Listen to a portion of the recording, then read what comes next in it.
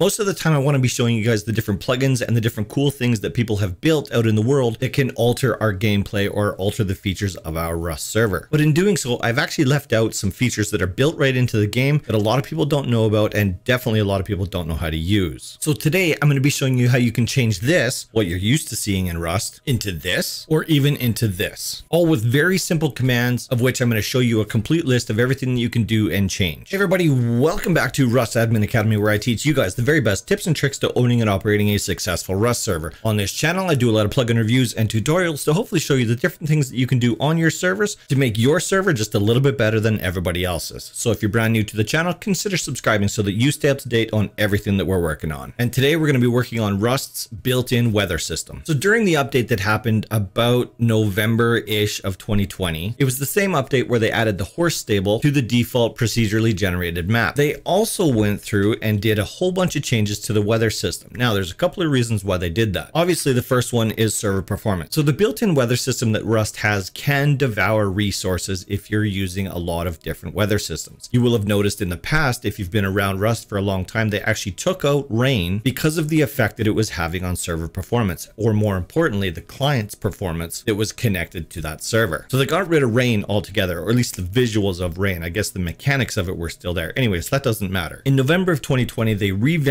the weather system completely 100%, which gives us as the server owners way more control over each individual feature of the weather system. They also gave us a bunch of pre-built weather systems that we can trigger on our servers. So that's the section where we're going to start, and then I'm going to get into the cool stuff near the end of the video. One thing that I need to point out right away is we can use these weather commands in different places and have the same functionality. So as you can see here, I have my iced host dashboard on the left-hand side right here. The same commands that I'm going to be using on this dashboard, I could also be using in the F1 console, but there's a small change that we have to make if we're going to be using it in the in-game console. But I'll go over that difference in just one second. I'm just going to show you a couple of things in here, and then we're going to switch to the in-game console. We'll do everything in the console going forward. So the first thing that I want to show you is weather.report. If we run that weather report, it's going to give us the current conditions of the server right now. So as you can see here, my previous weather system was clear. My current weather system is also clear, and up next I have clear. So I'm going to be clear for the next couple of days. So all of this that you see here is what's part of the dynamic weather system that's already built into your Rust server. And if you run this report during different weather systems that are going through your server, you're going to see that these numbers are going to change. You can also change these variables. So if we're doing a side-by-side comparison where I can show you my dashboard as well as my server, you can see that I can make these changes in real time. So as you can see by my current weather report, wind is 1, rain is 1, and thunder is 1. This means there's a 100% probability that these events are going to happen. So if we do weather.wind and reduce that to 0, it's going to get rid of all of the wind. We can also do the same thing for rain. So weather.rain down to 0% probability, it's going to get rid of the rain. So as you can see on my game, you can see that the rain has just gone away. Hopefully you guys can see that and it's not too small. Weather.fog, we're going to reduce that to 0 as well and see what happens. And you can see it instantly clears up my game. The wind is gone, the rain is gone, the fog is gone, everything looks good. Now I have a clear day. I'm going to put all of the different weather variables that you can change down in the video description down below. In fact, I'll even set it up so that all you have to do is copy that line, paste it into your console, and it's going to take that effect. So before we get into actually playing with the actual atmosphere and changing how things look, let me show you a couple of the different built-in dynamic weather systems that all we have to do is trigger. So for this, I need you guys to actually be able to see my F1 console. So I had to get rid of my overlays. I know it looks a little bit boring, but it's probably closer to what you guys are used to seeing anyways. So for this, we're going to be loading weather systems. So we're going to use weather.load and then whatever weather system we want to use. Also, if you do weather report in your F1 console, it's going to come up the exact same way as it did if you were doing it in your host's console. So as you can see here, we have a very clear sunny day, no clouds, no rain, no nothing. Let's say we wanted to change this into a dusty style weather system. So to do that, we would do weather.load. So we're loading a weather system. So weather.load space dust. And as you can see there, it's no longer as clear as it was before. And you can see dust off in the distance there, and you can see dust all over my screen. So it's not really windy or anything like that, but you can definitely see that dust in the air. I know you've all seen this happening in a Rust server before, but maybe you didn't know why. And if you wanted to go back to a clear day, you would just do weather.load clear. I have to spell load correctly, weather.load clear. And there you go. You can actually see it like fade away. The dust is fading away and it's becoming that clear day that we had before, and everything looks good. So we can do weather.load fog if we want to have a foggy day, and immediately it changes everything over to the dark and gloomy fog. But then you can combine that with the feature that I showed you at the beginning, where you can actually change the amount of each each one of these things. So if we go into our F1 console and type weather.report, you can see the different aspects of this weather system that is preloaded when we loaded that weather system. So as you can see here, the fogginess is at 0.09. So let's say that was a little bit too heavy for us and we wanted to cut that in approximately half. So we can do weather, or you would think that we could do weather.fog and change that to 0.5 or something like that. But this is where the difference comes in between using your host's dashboard console versus your in-game F1 console. So at the beginning of this line, we want to add an SV space weather.fog, whatever the intensity is that we want for our fog to be. So in this case, we're going to do SV space weather fog 0.5. I don't know if you've seen that happen with my console in the way, but it did reduce the fog in about half. Here, let's do it like this. I'm just going to change it to 100% density. So super foggy. And I'm going to change it to 25% density. There you go. Drastic difference just by making those changes. So let's just do another one here real quick before I move on to the next section. So let's change this weather system to the built-in storm system that Rust has. So weather.load storm, and it brings in the entire features of the storm. So we've got some wind, we've got some rain, we've got some lightning. I haven't seen any lightning yet, but it will definitely happen. It's cloudy, it's foggy, and we did that. We triggered that by loading that weather system. So if we load this weather report, you can see all of the different features of this weather system that's currently going on right now. So I'll put the default weather systems in the video description down below. You can just pick one and load one, and you can decide how you want to alter it after you've loaded it. I think there's 7 of them. I'm pretty sure there's 7 of them. Another thing that we can control is how wet the player is going to get when they're in the rain. So as you can see here, I have my completely clear day, but I've turned on the rain. By default, the wetness of the rain is at 0.4. So just as I'm standing here, you can see I'm about 10%. Can you see that? Yes. You can see I'm about 10%, 11% wet, 12% now. So let's say that we wanted to change that so that it was higher. So we go into our console, we type SV space weather.wetness underscore rain, and let's change this to 1 instead of the 0.4 that it is by default. So as you can see there, my wetness jumped up, and it will eventually take me all the way up to 100% wet. So I'm basically soaking wet just because it's raining outside. You can also have this same effect on snow. You know, when you're in the snowy area, you can change how wet the snow will get you if you stay in the snow. So I'm just going to change this to daytime, and I'm sure it's going to screw up my weather system here, but we'll see what happens. So it's still raining and my wetness is still gaining. So because I set my rain wetness to 1 or 100%, it's going to take me all the way up to 100% wet, which of course will then trigger my coldness, which is going to make it so that I die faster. So let's just change that back here real quick. So SV space weather.wetness underscore rain, and we're going to change it back to 0.4.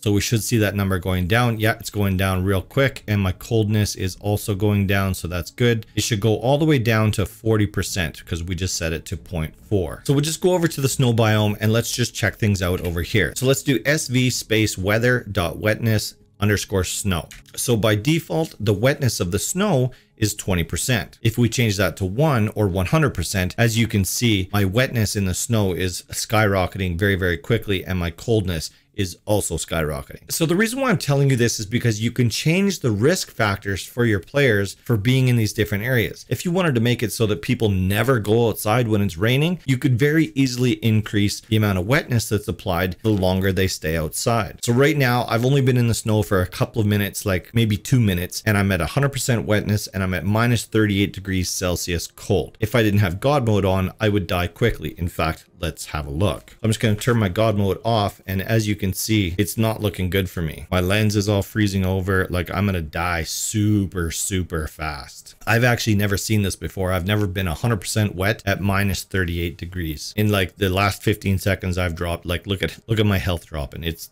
killing me fast. So like, think about that in a real world application. If you wanted to make it so that the snow was super dangerous to live in or hunt in or gather in, then you could change these features just for the snow. It's all about being able to create that environment that works for your server, and most importantly, works for your players. Now, obviously 100% wetness in the snow is incredibly extreme. So be careful with this. If it works for your server, great, but just know that that's a really extreme setting. All right. So the weather systems, that's all well and good. However, a lot of people are going to be watching this video because you want to be able to change what the atmosphere looks like. You've seen it on some plugins, I'm sure. I've definitely done a tutorial on a plugin that messes with the atmosphere and stuff like that and makes the Rust world look really cool. I don't know if it's actually cool or if it's just different, therefore it must be cool. I'm not sure. All right, so let's go into our F1 console and let's just type weather.atmosphere and see what comes up. 4 default options. So the one that you've seen at the beginning of this video, I was messing with the brightness of the atmosphere. So we can do weather.atmosphere_brightness, and the default value of that is set at -1, which means that there's no modifications done to that setting, and it's completely controlled by whichever weather system is using it. So the weather systems might make minute changes to the atmosphere, probably so little that you don't even notice it, but it just adds that ambiance, you know. So if we wanted to be extreme with this, we could do weather.atmosphere_brightness, and we can change this to 0. But because we're changing a variable here, we're going to do an SV at the very beginning. So SV space weather.atmosphere_brightness, and we're going to change the brightness of this to 0. So there you go. That's what it looks like. That's what your Rust server would look like with the atmosphere set to 0 brightness. So everything else looks 100% normal. In fact, you can see the snow better than you ever would normally. And the daylight is technically still there. It's just making the atmosphere completely dark. That's at 25%. That's at 50%. You start not noticing it very much. 75%. And that's at 100%, which is just normal. But I do know that there's server owners out there that want this visualization on their servers. I just know that there is. Make sure you leave me a comment in the comment section down below so that I know that you've been looking for how to do this. Another really huge benefit of being able to change these different variables on our Rust servers is for cinematics. So depending on the type of server that you're running, a lot of people are actually doing a cinematic movie or recording raids or whatever it happens to be. Some people just enjoy making straight up movies in their Rust servers. I've seen people set up actors, plots, scenes, everything like that. So being able to have that kind of control over your environment can be very powerful. There's also the extreme factor. There's also the I want to be different from everybody else factor. So maybe my showing you this isn't necessarily a good thing because then everybody might want to do it. I'm not really sure. But anyways, I've had people asking me how to do this, so I needed to show you how to do it. Now, what I've shown you on this video isn't everything that you can change within your weather system. I'm going to put all of the details of as many things that I can think of in the video description down below. I just wanted to give you a really quick overview of maybe the most commonly used features of the weather system that people don't even necessarily know are there. So if you find this type of information useful, you got to leave me one of these, plus you need to leave a comment down below. It's the only way that I know that you guys are appreciating this type of information. I love being able to show you plugins, but this type of stuff is also very cool. All right, that's it for today's video. Remember, I put out a brand new video every Friday at 5 p.m. Mountain Standard Time. All of the information for this video is going to be in the description down below. I'm also going to try and break this up into chapters for you too, so you can come back to different sections. All right, that's it for me. I'll see you guys next week.